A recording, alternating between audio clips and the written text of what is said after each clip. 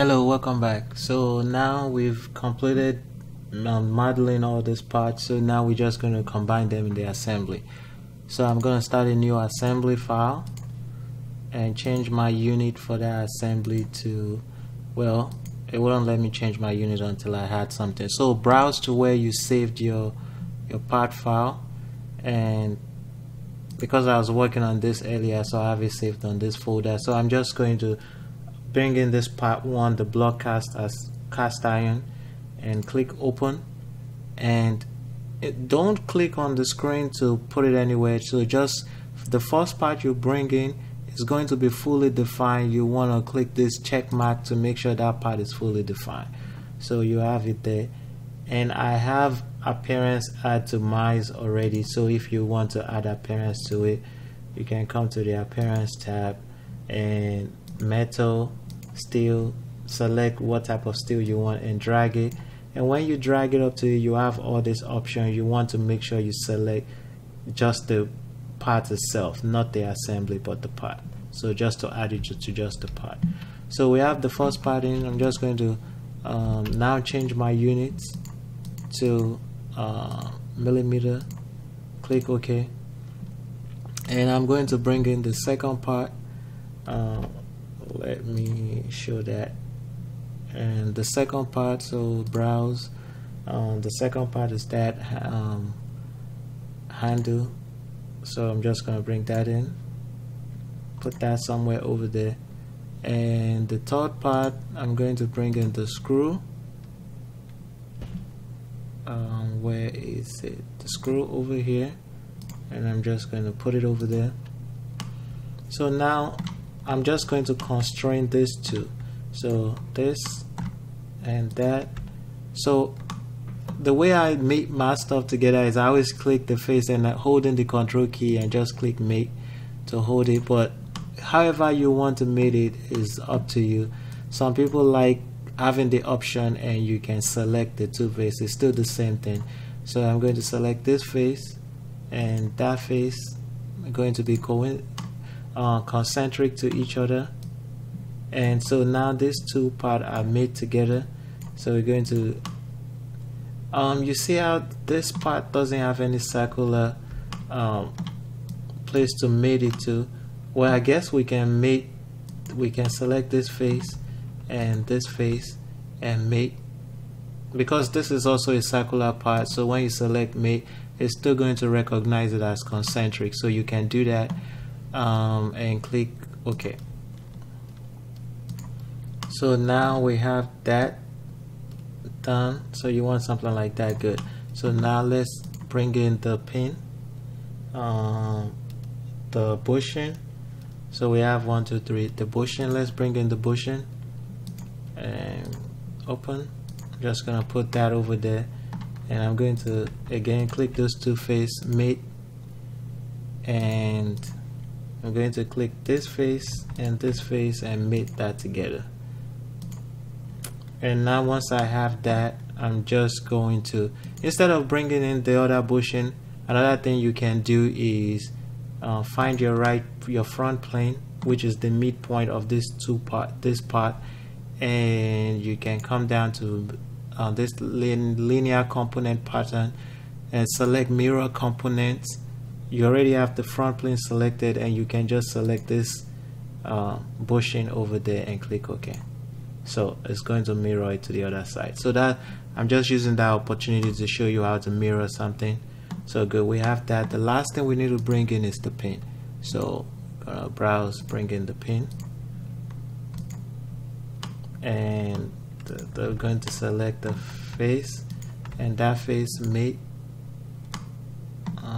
concentric, and I'm just going to move that out a little bit, move this out a little bit. So we need to clicking this handle, I'm going to use the right plane of that handle to section it. So I say the inside, and now I can select this edge and that face and let me try the mate to see if it would work. No, it's not working. So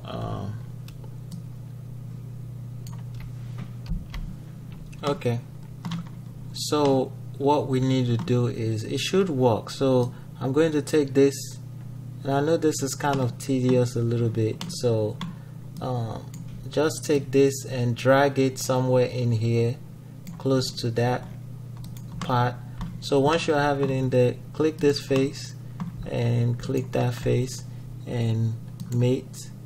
So it should give you the tangent, and that's what you want, and just click OK.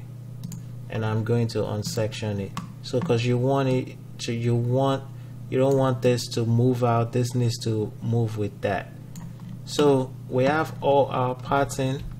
The only thing we need to do now is, let's add a screw mate to this part, so that way when this should screw with it. So I'm going to go normal 2, and I'm just going to section this by the right plane. So by the right plane, and click OK. So how I always had the screw mate is, I'm going to align this at first. So I'm just going to drag this up. Let me go number 2 so you see what's going on. So I'm going to drag this up and kind of align it in there. And once I have it aligned, then I go to my mate, mechanical screw, and this, for this project we're working on, this number is going to be 0.5. So put 0.5 in there, and now we are going to select this face. So that's the face for the screw, and we're going to select the face for this part. So you should have the 2 face there. You see the screw and the block cast iron, and once you have it select, this number changed, so I'm going to change it back to 0.5. So it should be 0.5, and click OK. So now watch, if I turn this, so now we have the screw mate, and that's what you want. And anytime you screw it, you also want to make sure that the screw stays in the part. So when you're screwing it, you're not getting any interference. So good. The next thing we need to do, and the last thing, is select this face and select this face, and come to your mate, and you want to come down to advanced and limit, and this should be 0, and that is fine where it is. So this, you want to make sure this is 0, and that's fine where it is, and click OK. So now, and click OK again. So now when I screw this all the way down, once I get to that face, it would stop. So you don't have the part going into the part, so you don't have the interference. So it stops once you touch that face, and you can screw it back out. So anyway, that's how you design this part. I enjoy working on this. It's pretty cool. I like it. So anyway, thank you, and I will see you in the next tutorial. If you have any questions, please feel free to leave a comment, and I will try to answer all your questions. Thank you, and have a nice day. Bye.